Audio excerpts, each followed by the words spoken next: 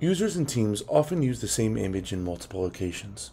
When doing this, users often want to be able to make small tweaks and changes to the image in each location.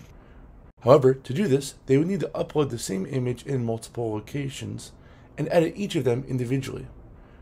Now, in 4.7, we offer contextual image editing. This allows users to be able to make edits to a shared image in each location that it is being used without changing the original shared image. This eliminates the need for users to upload the same image multiple times. Contextual image editing can be done when selecting shared images as a lead or within a gallery. You can see on this image, we now have a paintbrush icon.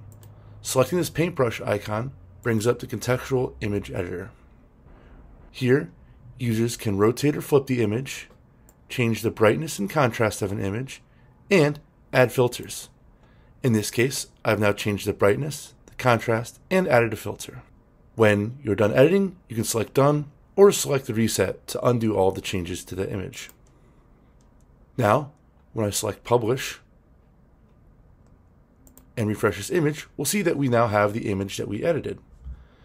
However, if we want to go back to the original image, we can select the original image edit and see that the original image has not been affected. And that does it for contextual image editing in 4.7.